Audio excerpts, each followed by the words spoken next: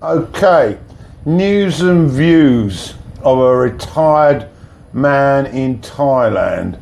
That's my name of my new vlog. But we're continuing and we're on 16. I know there's been 15 before, but this is vlog 16. May the 1st to the 10th. Happy birthday, my sister, 70 on May the 1st. So what am I going to talk about? Well, firstly, I'm going to talk about a show that I absolutely adore, a weekly political satire show on HBO called Real Time with Bill Maher. Now, I've loved Bill Maher for a number of years, thoroughly recommend his movie Religulous, but I want to talk about a couple of recent shows. Of course, weekly he spends quite an amount of time tearing Trump to pieces, but he also makes some very, very strong political points.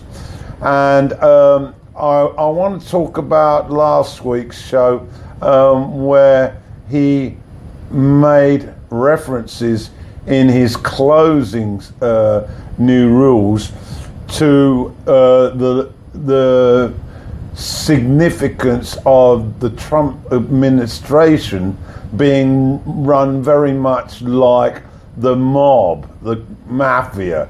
And I thought it was tremendously poignant about how he described the thuggery, how he described the pretense of taking care, how he described the people on his team, the lawyers whose job is for him to get away with things, to let it drop, so to speak.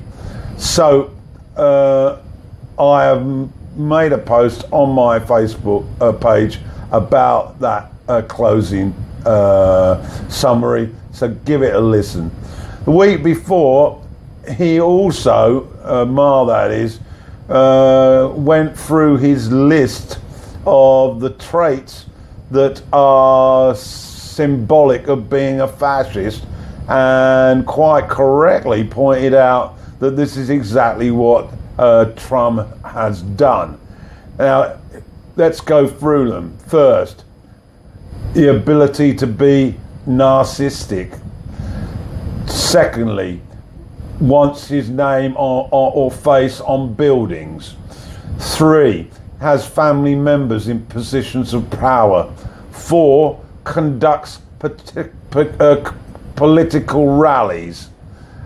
5, he's got his own propaganda outlet on Fox.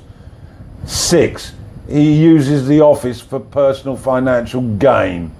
7, he aligns himself with other dictators and strongmen around the world. 7, he claims minorities are responsible for the country's problems. 8, he lies so freely that people don't know what the truth is anymore.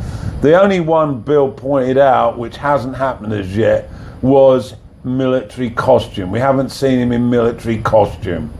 So I recommend that you give him a watch. He is certainly very funny, but he has also got his finger on the political pulse. So let's move on to some more politics.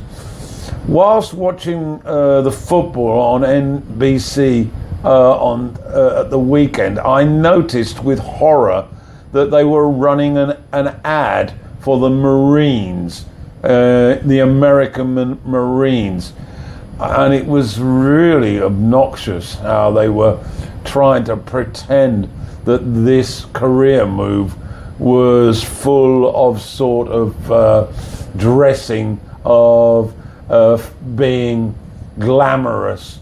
I really find this quite obnoxious when being in the military is glamorized as the best job in town. Moving across the pond now, I noted with some amusement that Amber Rudd, one of the ministers in Theresa May's government who was responsible for immigration, resigned the other week. after it became clear that information had been leaked to a newspaper showing that she had clearly set a target for deportations from people living in the UK. Wow. Fascist there as well. Okay, right, that's my political rant. I'll be back with some more stuff in part 2.